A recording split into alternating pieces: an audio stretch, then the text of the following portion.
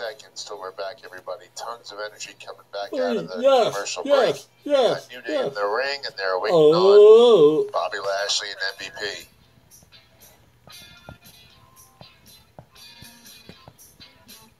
Coming back in 8, 7, 6. Tons of energy coming back out of commercial break. Yes. 3, 2, 1.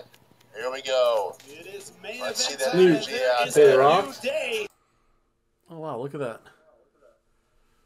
3 hours, 3 pages of notes. That's 1 page an hour. Sounds about right. Oh! Hello, folks. Welcome back. From you one, the only, I am Hobo Tom. And I'm here to do something I haven't done in a while. I'm here to talk about Monday Night Raw and let you folks in on a little secret that's going to, well, not so much a secret, but stuff that's going to happen probably for this week as well as what's happening next week. Yeah. Because chaos has occurred. Yes, Brother Nuno. I knew chaos would show up. So let's start off with some Monday Night Raw. Let's get this show started, rip rolling. Starts with a quiz show. Quiz Ball. Yeah. 20 minutes. Although there was some funny stuff there. There was, of course, obvious Colorado State marijuana law references. How many ounces are in a gram? Who is the most winningest quarterback in all of Denver Bronco history? And I think the one question that actually kind of zonked me, it was a pick'ems, was the most made movie out of all of Shakespeare's plays. I knew it was going to be one of two. It was either going to be Macbeth or it was going to be Romeo and Juliet. I wasn't too sure. Was it Macbeth? No, Hamlet. Hamlet was the most remade movie. Yeah, Hamlet. It was a toss-up between a Hamlet and Romeo and Juliet. Because I swear, for every English class I ever took, I saw a different version of it. And the modern-day version of Romeo and Juliet, I could have sworn there were more. I want to say 50 Cent was a part of one. I know there was a Leonardo DiCaprio. There's an old school one. It was probably a black and white one. I don't know. So many movies. I want to say even... Why do I think a West Side Story had a lot of Romeo and Juliet elements in it? I could be mashing everything up and just saying, you know what? One guy from one family loves one girl from another family. They call it something else, and that's what happens. That might be it. I want to say there's been more Romeo and Juliet movies than Hamlet. It's so hard to tell.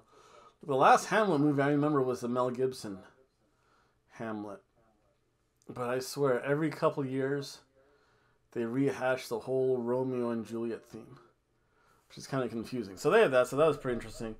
Ironically, RK Bro won because of a conversion question from grams to ounces. Listen, folks, if you learn anything, it is to learn your metric system conversions. Yeah, you don't want to piss off Juan Carlos. That's a bad idea. You wind up dead. So yeah, I mean, if you have to go down that particular route to earn money and sustain yourself, yeah, you need to know metric conversions. So yeah, that was kind of funny.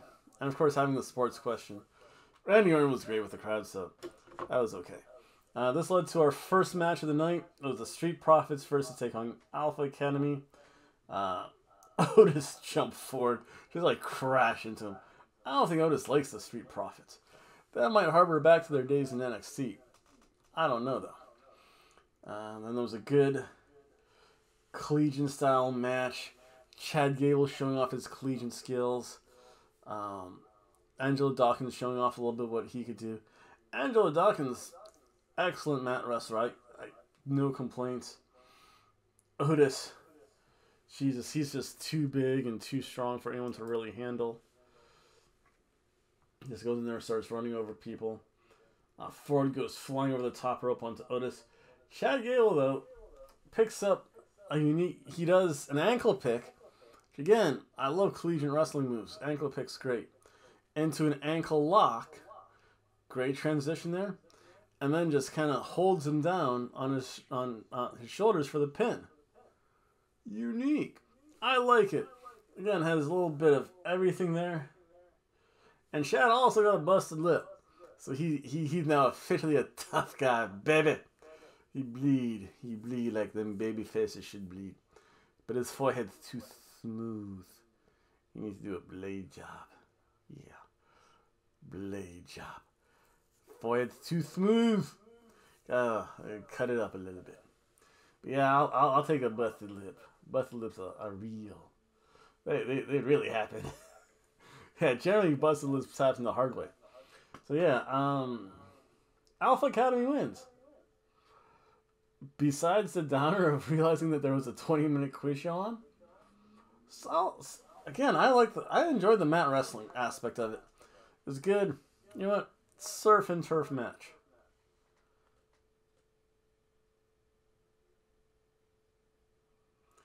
Then there was a little bit of nonsense because there was a Lita recap.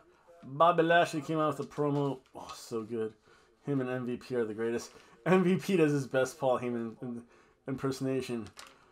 Then we had the Alexa Bliss recap. Oh, that's the end of the first page. Well, yeah, for the most part. Then we had AJ Styles versus Damian Priest. And this is for like the to be a contender for his belt. Hey, I'd be fine with them putting a belt on AJ Styles. AJ Styles at this point of his career doesn't necessarily need a belt. I'll take him having a belt up any day of the week. Oh yeah, I should do that. We'll see. Craziness. So it's AJ Styles versus Damian Priest. AJ Styles comes flying, hits a cradle in the ring again. Great technical wrestling. Good counter wrestling by both in this match. AJ Styles does that neck breaker, which looks so pretty. Damian Priest, he's a little too big, too strong. Kind of plants AJ Styles a couple times. The Pele kick with Priest. Priest just lands on AJ Styles for a lucky pinfall. But it was only a 2 sweet count. It was always good. AJ Styles eventually does hit the phenomenal forearm on Damian Priest. After being foiled once, AJ Styles wins. I can't complain about it. It's not like Damian Priest we do see wrestle. AJ Styles with a belt, again, he doesn't need it. Damian Priest just doesn't do anything with it, though. Damian Priest, this might be that case where Damian Priest is better off chasing the belt than having it. Who knows? AJ Styles wins. Cheeseburger match.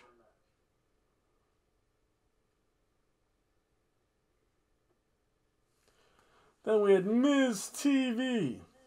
Maurice is amazing looking for having like 3 kids. Yeah. The Miz won. You know what? The Miz, he can say he's a Triple Crown champion, 2-time WWE champion, Intercontinental champion, Tag Team champion, US champion, all the championships. He won when he got Maurice. That's it. He wins. He was interviewing Ray and Dominic. He had the line of the night where he said, you know what, Dominic, you're much taller than your dad. Maybe you are Eddie's kid. Oh! But, Miz, you can't say that. Eddie's down there. Again, that's still one of the best lines delivered by Randy Orton. That one line saying, maybe you are Eddie's kid. And that pissed Ray off, as it should. Ray should have mentioned something about Maurice and Miz just winning Maurice. That would have been funnier. So yeah, that was that. That led to the rematch of the Miz versus Dominic Mysterio. There's a little dance off because again, Miz claims to be on Dancing with the Stars. Not necessarily you really want to brag about. I wouldn't brag about it, but that's just me. Especially if you lose it. Yeah, because then you're just like, another chump. But yeah, a little bit of a dance off. Maurice pulls the legs. But you know what? The referee saw her. Maurice, you're out of here. So yeah. Oh, I have to give a thank you to someone. Miz starts complaining. Miz gets out of the 619. Then Rey Mysterio pulls the legs from Miz. This time backs off and says, "Hey, not me, ref. Ref couldn't see anything? Whatever." Dominic was close enough. Yeah, he could have done something. Plausible deniability. That's the key thing in life. Then Dominic did a roll-up through the ropes. He turned a 619 to a roll-up through the ropes. I was impressed with that move. This match again. Miz isn't bad in the ring. Dominic's, he has some of the best teachers ever. Solid cheeseburger match.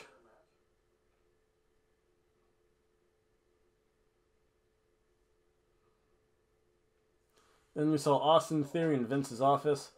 I don't know. Then our next match was Bianca Belair versus Nikki Glenn Cross.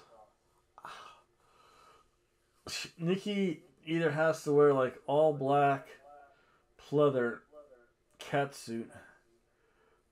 Somehow she just has to ditch. That eye is better looking. Somehow she just has to ditch that whole superhero thing. She has to be like dark superhero. There has to be like stains on her uniform. There has to be rips and strategic areas on her outfit. Yeah. But yeah, I refuse to call her Nikki almost a superhero. She's Nikki Glenn Cross. That just pains me to say Nikki Ash. Nikki Ass. She does have a great ass. And that's the only bad thing I'll say for this whole show. So yeah, opening thought was pretty good. Bianca's definitely stronger than Nikki Glenn Cross. Eventually, Nikki realizes she has to go over the knees. Hits the hamstring stomp. The half crab forever. Rest hold mania. And again, just the basement drop kick. Bianca, even on one leg, a little bit slow, she does the double body slam. Double suplex, so that's a pretty good combination. Nikki hits the tornado DDT. Bianca Belair really shows her strength. On one leg, she hits Nikki Glenn Cross with a KOD.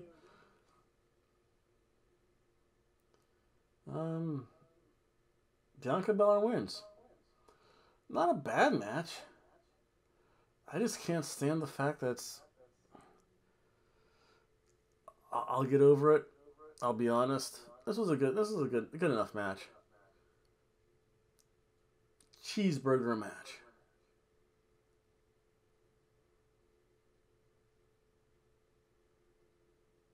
And then, we have our 24/7 belt segment with Dana Brooke saying how good of a friend Reggie is. And then she kissed him on the cheek. And then they had that awkward pause where they're like, no, we're not going to do that. Because Reggie, you just got friend zoned. Everyone knew what was happening. Yes. Dana said, you're such a good friend. Yes, guys, how often have you heard that? You're such a good friend. That's when you just go do this. And that's the end. Not even the beginning of the end. That's just the end. Let's see here. That was some stuff backstage. Again, the 24/7 stuff has to go away quietly or become like the digital media champion. Having the Three Stooges of R-Truth, Tamina, and Tozawa running around backstage haplessly to Benny Hill music, not a good thing. Then we had Kevin Owens versus Austin Theory in a match. This was good. Kevin Owens is learning. Kevin Owens is a smart wrestler. He knows once he sees someone, he knows their moveset now. So he got caught on the ring post, but he did not eat the steps, which is good. KO did hit a flying cannonball. Austin though just stomps on Kevin Owens, which is great. Kevin Owens hits a top rope senton. However, he tried for a running senton, ace the knees. That happened. Austin Theory goes for his neck, goes for the ATL. KO gets out of that super kick, stunner, the KO stunner. So Kevin Owens gets his victory back. I don't mind 50-50 booking. If they keep on doing this, though, I don't know. We'll see. Again, they have a very limited roster. So they did cut a bunch of people like the Brian Kendrick. And I do believe that Brian Kendrick is right, is that if there was a Bigfoot, we would find bones of Bigfoot by now. So he might be right about that. The other stuff, I'm going to stay away from. But yeah, Kevin Owens wins. Cheeseburger match.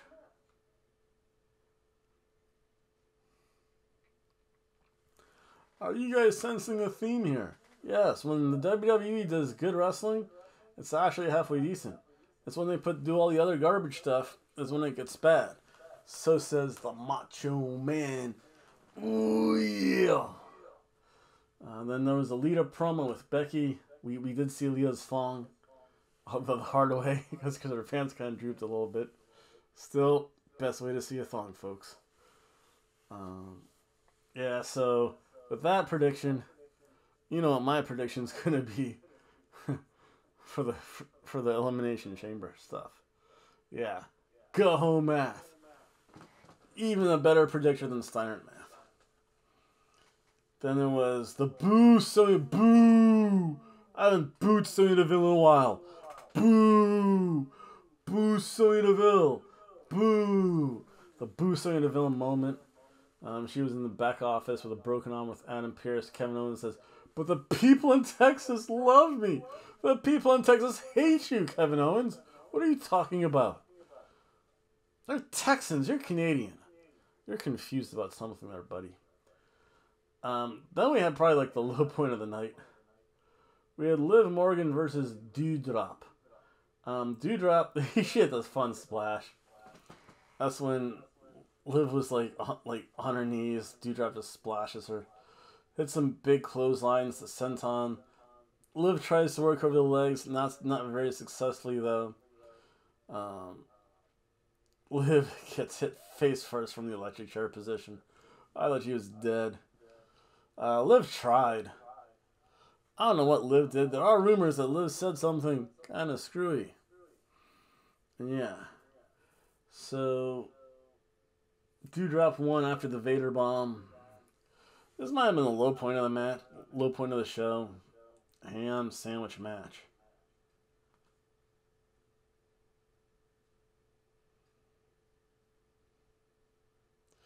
Oh, and then there was something on Twitter. On Baked Wrestling, they will put up Twitter posts. And it was a Twitter post of Carmella with her one leg wrapped around Corey Graves. Sounds like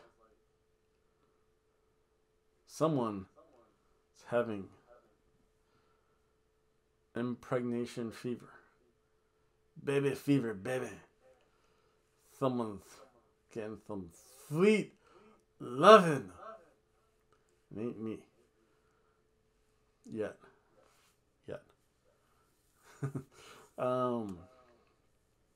So yeah, there was more Alexa Bliss stuff. That's the real low point of the show. Then we had Seth Rollins versus Riddle. This is actually a pretty good rope running by Seth and Matt Riddle. Seth eventually crisscrosses enough, hits the sling blade. Seth's making that sling blade look good, mainly because he's not using it all the freaking time. Comes out of nowhere, which is good. I want to see those moves come out every so often. Just when you're not expecting it, just makes it seem better. Seth hit the barricade bomb. Oh wow, just that Sting and Finn Balor about that. Riddle again. Then she does a little form comeback. Kevin Owens jumps in. Uh-oh. You know what that means, folks. We gotta fill the dust to finish, baby. Nobody wins. In fact, I'm gonna bring along my good friend Teddy Long and say, holla, holla, holla, player. Yeah, you know what that means. So then Randy Orton showed up, RKO'd Kevin Owens. Kevin Owens just sees RKO's all the time. So yeah, this match, this was a dusty can of soup from the 1950s match.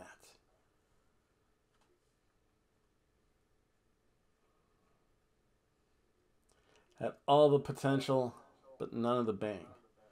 Of course, holla, holla, holla, player. This is going to lead to the RK Bro versus Seth Rollins and Kevin Owens. Randy definitely in the fresher of the two people. He starts to take it to both Seth Rollins. Kevin Owens is on the outside. Seth goes out there, says, oh, that hurt. What's wrong with you? Kevin Owens just talks. He's like, I just got RKO'd. Don't touch me, that hurts. Kevin Owens is such a good talker. I will always applaud Kevin Owens' talking ability. Seth gets dropped on the table. Again, Randy is a strong person. Riddle hits that twisted bow that he does. It was a kick out though. Release a super kick and a senton by Kevin Owens. Kevin Owens hits a moonsault. Kevin Owens does the arm wringer.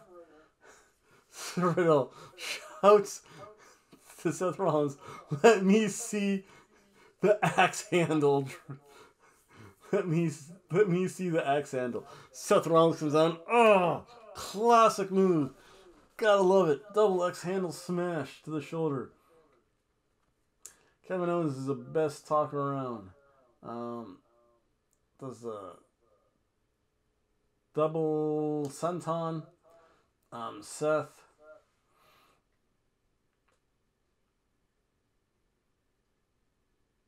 Again, does something twice.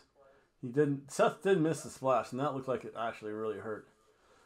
Orton, again, the safest power body slam ever off the ropes. With a draping DDT setting up for the RKO, but no, it's not to be. Seth hits the stomp, the curb stomp on Riddle. Seth and Kevin Owens wins. Randy Orton's upset. For ha-has, he RKOs. Poor Kevin Owens again. I'll tell you what, solid match. It was good. Cheeseburger match.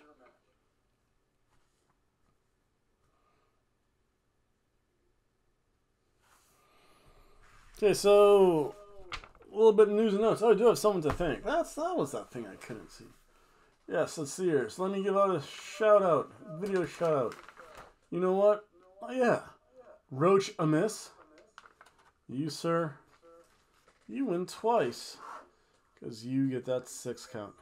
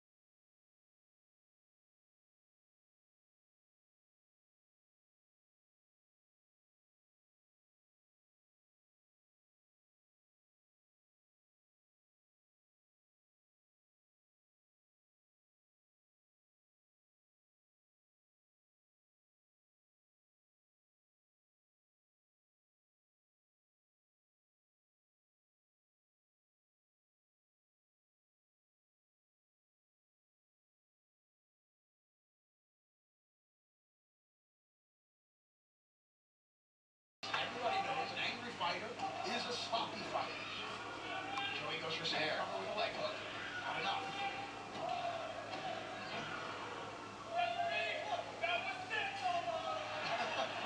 Three counts equals 6. Meanwhile, all this is being done with that lollipop still sticking to things in Joey Ryan's.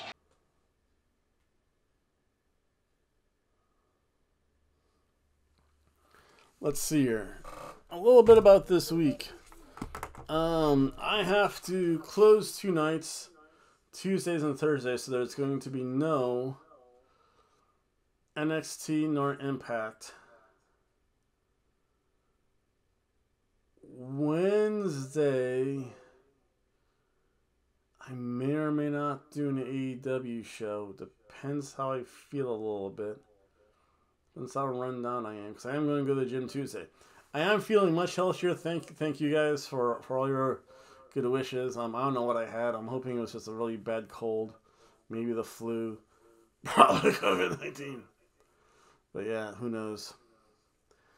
Who knows what it was? God knows I can't afford doctors nowadays, and my one dentist is retiring.